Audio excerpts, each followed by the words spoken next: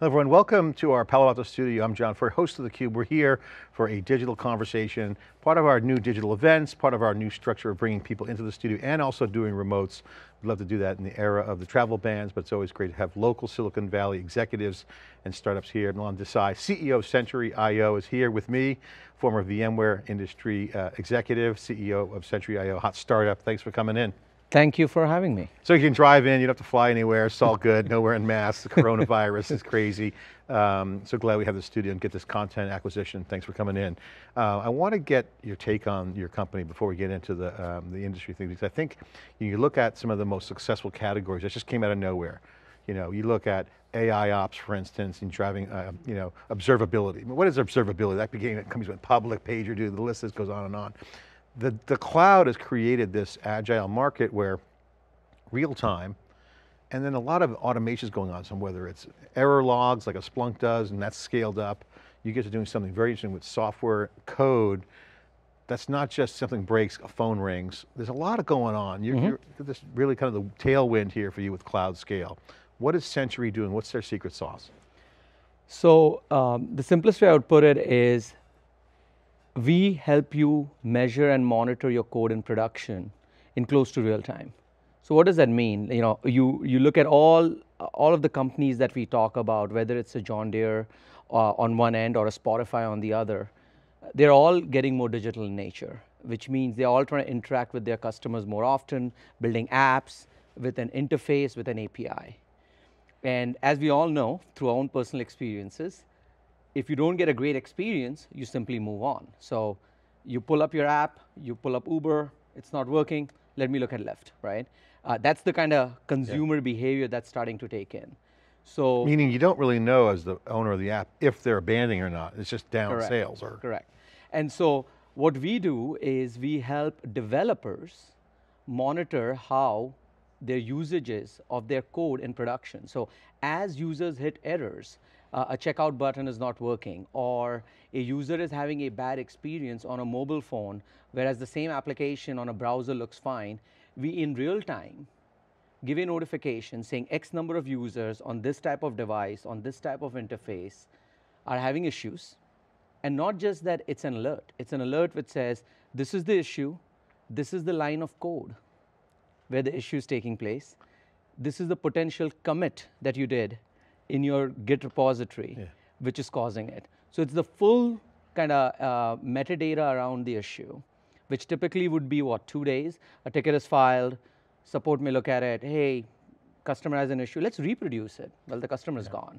So this is all done in real time. Or it could be a complete blind spot too, you don't know, right? This is the thing. This is why I love this whole digital transformation world where instrumentation is reimagining how everything's being done. So for instance, you could see a code push and you go, okay, it's in production, and then why are sales down? Why is usage down?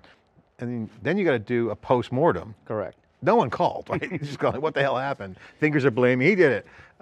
Here, you're trying to get to the point where you can see that error earlier, or before, or after, during, how does it work? It's almost in real time, close to real time. As the user hits the error, immediately through either PagerDuty, Slack, email, whichever your communication medium is, you get to know a user or a set of users are having an issue. You click it, you go to this portal, all the metadata is right there. So it's in real time. And so to exactly your point, it's not after the fact, right? It's happening. And so the CTO of Tackle.io said it best. It's a startup that helps companies get on to marketplaces.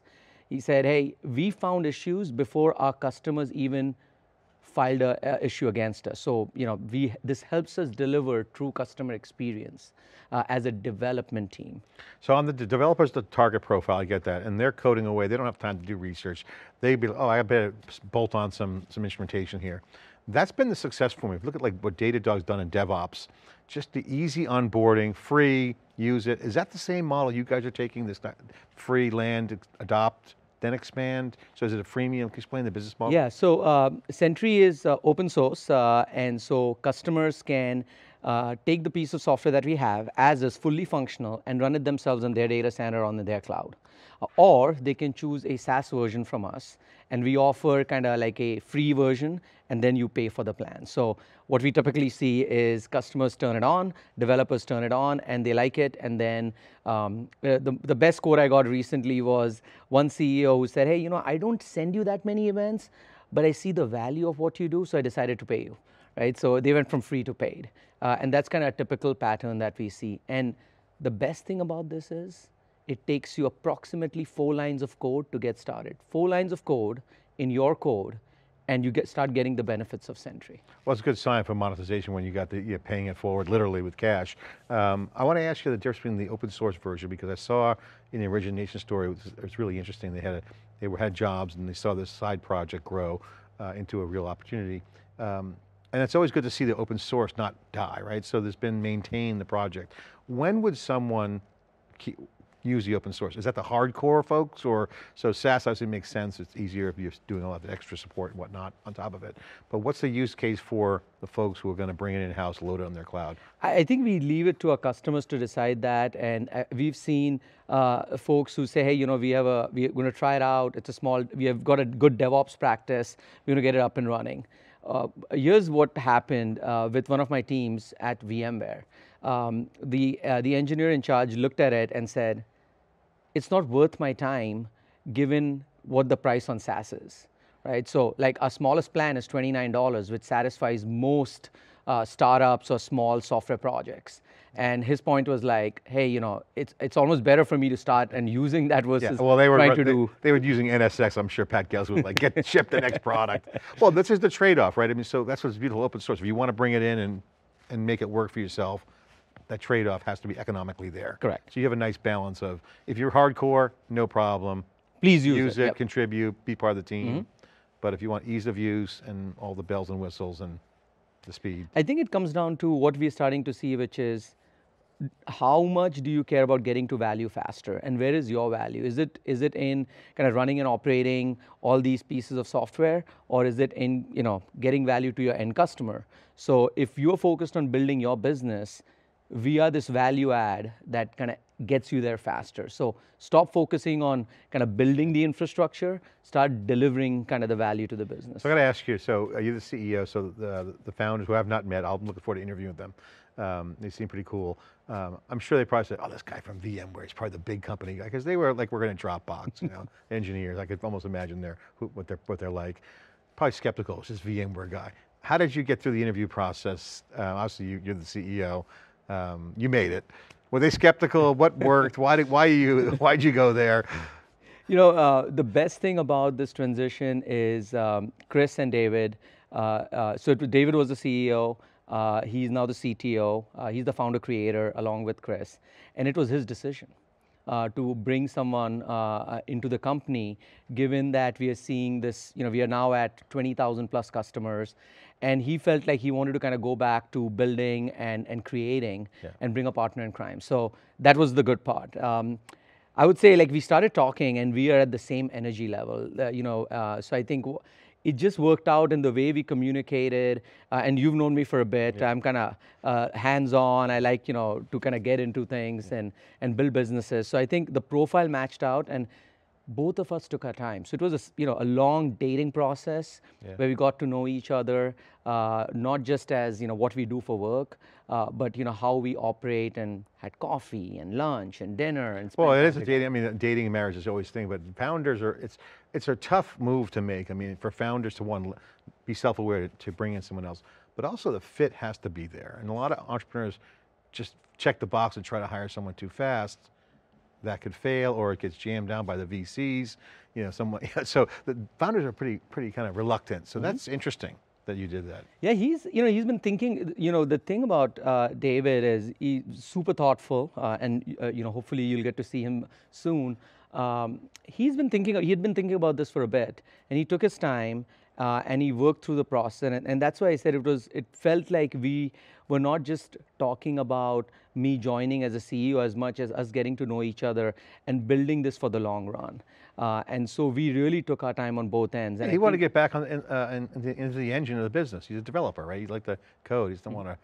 Yeah, It was 20,000 customers you got to get, hiring people, it's HR issues, who's probably, I don't want to do that.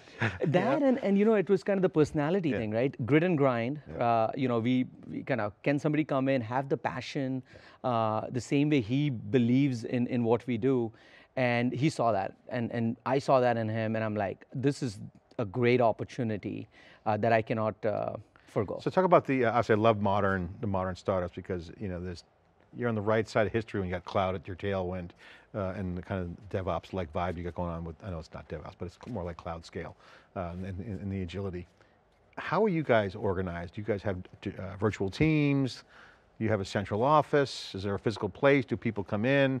What's this, how is the company's philosophy on the work environment? So we actually have 3 locations, one in San Francisco, which is the headquarters of, where we are located, and then in Vienna, Austria, where one of the early engineers and pioneers you know, live.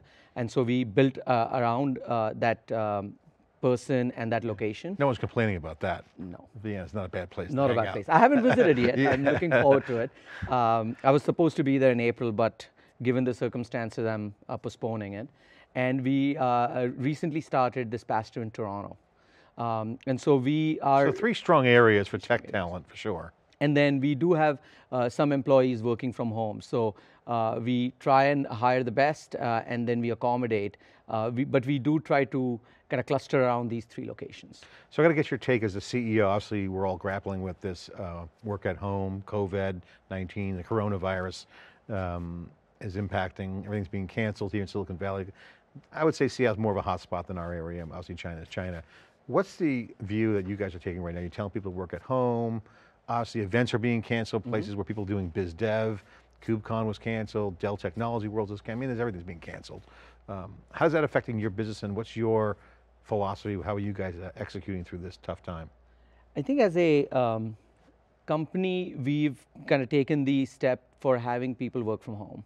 And we did it on a location by location basis. So for folks in San Francisco, especially because folks were commuting on public transportation and other things, we wanted to make our team feel comfortable. And so we've instituted a work from home policy for, I think we said 2 weeks, but I think it's going to keep going until we get a clear signal from the government, both locally and at the federal level. So that's kind of where we are as a team. And then what we noticed was the Austrian government kind of had similar regulations. So everyone's working from home. Slack, you know, Google Hangouts. We're spending a lot of time on video, making sure we are connected as a team. And you know, just that spirit of how we operate and talk to each other continues. Cool. As a business, we are a bottoms-up business. So what I mean by that is folks sign up. They use the product, and developers are right now globally still fully functional. The only difference being they're now working from home. So we feel like as a business, we'll be fine. And we are ensuring that our customers, through this transition and through this period of kind of unknowns, are able to continue to be successful for their customers. It's funny, I was talking with someone, it's like, there's going to be some obviously sectors like events are going to take a big hit. South by got canceled, Coachella's being canceled. All the tech events are being canceled. Obviously we're going to be doing our stuff at the studio with virtual events with theCUBE, but certain things are going to be different. You're going to see pregnancy boom, you know, 9 months later, people are going to be having kids because they're home alone, or divorces, depending how you look at it. But productivity, developer-wise, has been talked about as, actually developers want to just crank out some code. They don't have to come into the office. It can be more, I mean, you can still be productive. Developers have been doing this for a decade. Yeah, I think, at least, if not more. You know, I think I think there might be scenarios of adjustment, a period of adjustment, and then folks will get comfortable. So it's super important to create that engagement model, whether, you know, do you have the tooling to keep that team engaged? And there are companies that are completely remote.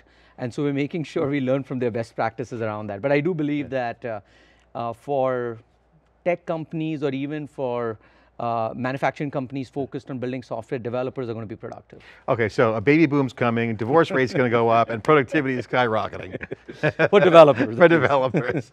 Well, I mean, Pete, it's a good time. Okay, I got to get your take on the industry now. Okay, obviously, putting all the coronavirus aside, we saw a surge in public cloud, check, done. And obviously when you have VMware with NSX coming in and becoming the engine with software-defined networking as part of the Nicira piece, you're starting to see hybrid clear as day, it's going to happen. Multi-cloud's on the horizon, so you now have a 3-wave cloud game going on. Wave 1, done. Wave 2 is hybrid. Wave 3, maybe bigger than them all with multi-cloud. Do you agree with that trend analysis, and what's your take on that? So this is where I'll probably kind of look back at my time at VMware. I think, definitely see the multi-cloud wave catching on, but I would use the word multi-cloud as in not a app spread across 3 clouds as much as, a company choosing to have certain assets in AWS, certain assets in Azure, certain in Google. So I don't see yet this idea of an app being stretched across 3 clouds, but definitely while I was at VMware tried that. while I was at VMware and in talking to customers, we definitely saw adoption of multiple clouds, and that's where, when I was working with the Cloud Health team, this idea of managing cost and security across 3 clouds became very common as a pattern that came up. So definitely see that as a kind of directional thing that a lot of organizations are doing. Yeah, the idea of just rapidly shifting app workloads based on pricing, all that stuff, I think is aspirational at best, because development teams are now just getting their groove on with hybrid and cloud operations. So I can see a day where if you can manage the latency network issues, maybe someday, but I mean, come on, really? I mean, think about how hard that is, just latency alone. And the issue is, like, architecturally, you have to make really good choices to get there. So I think you might see that in like kind of tech software firms who are thinking about, hey, how do I stay cloud neutral? But for the most part, if you want to take the full value of AWS or the full value of GCP, you want to go deeper in there and use all their services. Yeah, I think that's a great insight. Let's riff on that a little bit, because one of the things I was talking to Dave Vellante and Stu Miniman about was, if you look at the multi-cloud, I don't think it's going to come from a vendor. I think if you look at the success of the Facebooks of the world, even Dropbox, where your founders came from, early on they had to just basically build it from cloud native, from ground up. And all the hyperscalers used open source. They built all their stuff. No one was selling them anything, they just did it. So I think you'll see smart architectural moves, but that'll be the unicorn, that'll not be the standard, that'll be the exception, not the rule. I don't think you can sell multi-cloud, in my opinion, yet. Or I don't think that'll even be possible, but I think someone will come out and say, make those architectural decisions saying, I have an architecture that works multi-cloud because we architected that way. Yep. I think that's kind of the more kind of from an engineering standpoint, I think you'll see more of that. I think from a, from a kind of solution standpoint, you will see folks saying, I will help you manage or secure or build into each of the clouds and give you kind of a common pattern, versus the latter where an engineering team says, here's a way to architect for multi-cloud. We pay a lot of attention to the next gen kind of psychologies. Obviously we do a lot of coding with our CUBE cloud that's coming out now, but how do you see the founders you're working with and this new peer group that's developing, I call it the next gen entrepreneur, technical entrepreneur, as they look at the vast resources of cloud and all the data opportunities there and mobility, Internet of Things and all the stuff going on? What is the general mindset right now of these kinds of entrepreneurs from a technology perspective? How are they looking at the problem space? What's your take on this new landscape as an entrepreneur? Yeah, I mean, I'll give you kind of what got me super excited about Sentry, like why did I think about that, which is, if you look at 2000 to 2010, we did software-defined infrastructure. Things started moving into software. 2010 to 2020 was, as you correctly pointed out, cloud, hybrid, everything became kind of as a service. I think this next decade will be about data. So companies using the data to get a competitive advantage, or figuring out how to stay ahead, whether it's competitively or even to win a market. And the other aspect of this is, because everything is so as a service, API-centric, I think it's going to explode how we develop things. And I think this is going to be truly now the decade for the developer, who's going to make deeper choices, greater choices, buying decisions. And so with data kind of exploding, and the management of it and getting insights out of it is one aspect of it. And as somebody who's looking at Sentry, we do a lot of that, right? Which is how are customers using it, what are they using it, what languages, and everything else that goes with that. But on the other end, developers are going to start kind of using things and create a whole new set of use cases that's going to change the way we think about it. So I think there's a whole set of elements around how to use this infrastructure to build new applications, creative products that is going to be a massive boom. Yeah, I think that's a great point. I think that's great insight because you think about observability, which I was just joking earlier on about, but I think the relevance of observability is network management applied to value real time, right? Because if you can instrument everything, the smart people are going to say, hey, I could just instrument this and get the data I need rather than dealing with this hassle process we had before. So it brings up that kind of philosophy of kill the old to bring in the new, or something new that kills the old. So it's an interesting phenomenon. I think it's very relevant. But I want to get your question as a CEO now. You're at the helm of a company that's technical, and talking about architecture. What's your architecture for the venture? What's your plans? How do you see you said you're going to come and build this next level growth. What's your architecture look like? Are you going to do more of the same? Any new things that we see? What's your plan? Yeah, fundamentally, we as a kind of set of users in the world today have spent a lot of time monitoring, as I told you earlier, machines, systems, and applications, right? And so there's a lot of successful companies doing that. But if you fundamentally believe that this is the decade where you're going to write more code than we've ever before, or refresh more applications than we've ever before, our focus is code and how it does, whether it's in a staging environment, in a canary deployment, or in production. How do we measure code and monitor code in production? And the impact of that code to the end user. So it could be errors, and now increasingly code performance. So you will see us kind of venture into this idea of helping developers not only find issues that they run into production like we talked about before, but also be able to say, looks like over the past 3 releases, our logins per second have gone down progressively 10% by 10%. Why is that happening? Where is that happening? Which team made that change? So you will see us kind of really double down on this idea of measuring and monitoring code going forward, complementing how we measure, monitor systems, machines, and applications today. I mean, code has got to be managed as more people contribute. It's like a compiler for the compiler. You know, it's like if code fails, your business fails. Code for the code. Yeah. It's very meta, as they say, but code for the code. But it's basically code management in a way, right? It's the code data, you're leveraging that code relationship to the application. And so we talk about applications a lot, and so we write code, we store code, in a Git repository. Now there is a whole set of elements around securing it. We deploy it. What about measuring and monitoring it?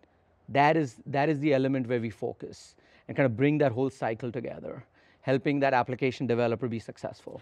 What's it like for you going from VMware to the startup? What's the biggest, coolest thing that's happened? It's been a great transition. And I always say this to folks who ask me for career advice. I say, always choose the people you work with and you people you work for. And I've been fortunate enough to do that. And I think this transition has been great for that reason alone, which is I've had the time to get to know the team at Sentry. They got to know me, and it's been fantastic. I think the velocity and the pace at which I can make changes has been the most fun part of it. And you got like 20,000 paying customers, 50,000 total customers, roughly in that range, pretty sizable. Employee count, how many employees do you have? 100+ employees and growing. Small, still small. Yeah, still small. And we're going to probably double this year, give or take. And it's 20,000 customers from every startup. I've spoken to startups, over 100 startups in 2 months. And it's amazing to see their reaction and their love for Sentry. And funding, how many rounds of funding have you guys done? We just finished Series C in September of last year, 40 million, NEA, Accel growth. So we feel really good about where we are. With the revenue ramp that we are seeing, we're in great shape. And pretty good numbers in terms of headcount too. Very leveraged SaaS model. Get the developers. Yes, right? Absolutely. Well, we're going to be entertaining a lot of developers at DockerCon this year. DockerCon used to be an event for Docker. Now they sold half the business to Mirantis. They're focusing on Docker developers. We have an event here. We're doing a virtual event. So a lot more developer action coming. We'll talk more about that. Love to meet your founders, have them come in too. Milin, thank you for coming on. Thank you. Milin Desai, CEO of Sentry.io, former VMware executive with a great hot startup, Series C funded, growing here in Silicon Valley, San Francisco, and in Austria. I'm John Furrier with theCUBE. Thanks for watching.